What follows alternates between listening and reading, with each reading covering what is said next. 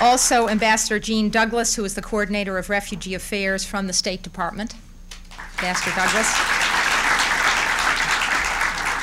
And Mona is here. And also, another friend of mine from, as you know, I served as the ambassador to Switzerland. We have one of the Swiss guards from the Vatican here today visiting, Corporal Roman Fringoli from the canton of Solothurn. One of the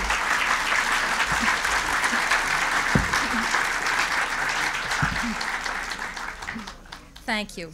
As most of you know, tomorrow marks the 5th anniversary of the Sandinista takeover in Nicaragua. Our speakers today, Mr. Edgar Macias and Mr. Anastasio Somoza, and shared the hopes of many of their countrymen that the Nicaragua of tomorrow would be a country of freedom and rest. The 9 comandantes of the ruling Sandinista party have moved to eliminate, intimidate, or subvert any organization that dares to oppose the Sandinistas' drive to establish a Marxist-Leninist totalitarian state. Edgar Macias was President of the United States.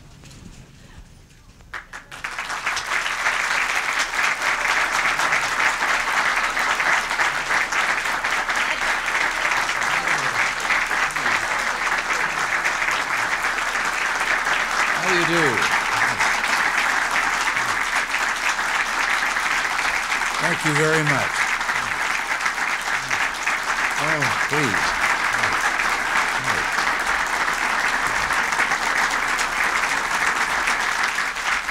Thank you.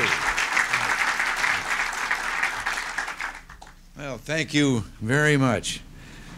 I'm very pleased to be here with you, and I want to take this opportunity to thank Faith Whittlesey for her continuing efforts to keep all of you informed about developments in Central America and about United States policy for that region. Over the last year, these Central American outreach group meetings have been held. You've heard from dozens of witnesses telling you what has happened to them, to their country, and to their hopes for freedom, democracy, and peace. Tomorrow will be an especially poignant anniversary for our democratic Nicaraguan friends. They'll recall the joy that they felt 5 years ago. A dictatorship was defeated, and a democracy was promised for their future by the Sandinistas who had led the revolution. But the Sandinista revolution is a revolution betrayed, a revolution that has left in its wake a trail of broken promises, broken hearts, and broken dreams. Tragically, there is far less personal freedom, far more repression in Nicaragua today than there was 5 years ago.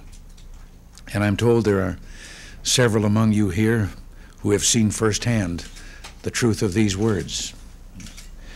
The Nicaraguan people are trapped in a totalitarian dungeon, trapped by a military dictatorship that oppresses, impoverishes them, while its rulers live in privileged, protected luxury, and openly boast their revolution will spread to Nicaragua's neighbors as well.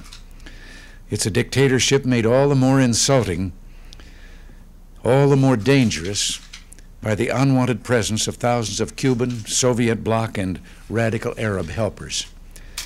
I know you've heard how the Catholic Church has been persecuted and treated as an enemy by the Sandinista regime.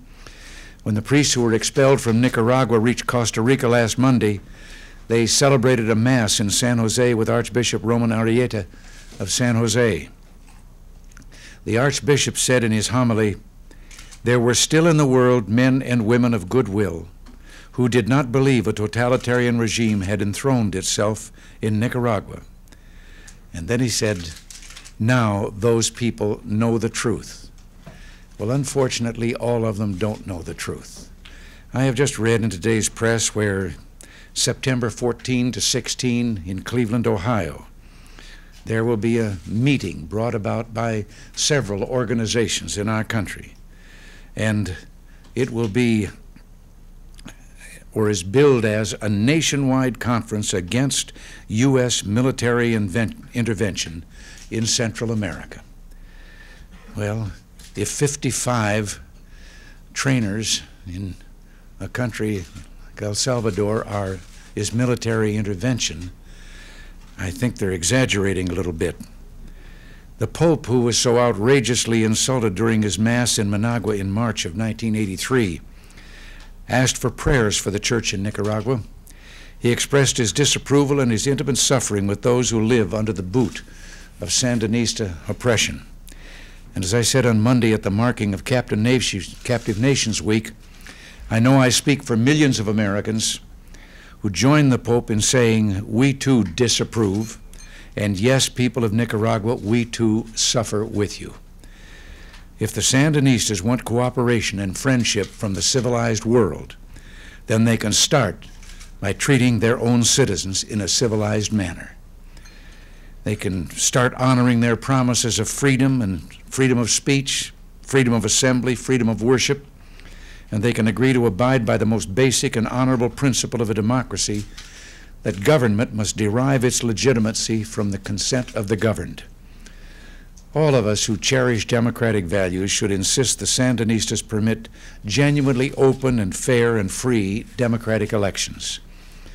We must insist that the Sandinistas, like their Guatemalan, Honduran, and El Salvadoran neighbors, open their doors to representatives from democratic organizations to observe their upcoming elections, especially the Organization of American States, OAS, because it was to the OAS that they promised democracy, and the OAS recognized the Sandinista regime based on these promises. Tomorrow, I will be meeting in South Carolina with Caribbean leaders who know from firsthand experience how a hostile country in their midst can threaten their stability and security. As our Congress returns next week, I urge them once again to understand our responsibility as a trustee of freedom and to vote for the resources that I have requested to support democracy in Central America. And I hope all of you will continue attending these Central American outreach meetings. Alexander Solzhenitsyn once asked, can one part of humanity learn from the bitter experience of another? Is it possible to warn someone of danger? How many witnesses have been sent to the West in the last 60 years? How many waves of immigrants? How many millions of persons? They're all here. You meet them every day. You know who they are, if not by their spiritual disorientation, their grief, their melancholy, then you can distinguish them by their accents or their external appearance. Coming from different countries without consulting with one another, they have brought you exactly the same experience. They tell you exactly the same thing. They warn you of what is now taking place and of what has taken place in the past. Well, I do believe that it's possible to warn of danger, to learn from the millions of witnesses who have come to the West fleeing totalitarianism, but we must not turn a blind eye and a deaf ear to the truth.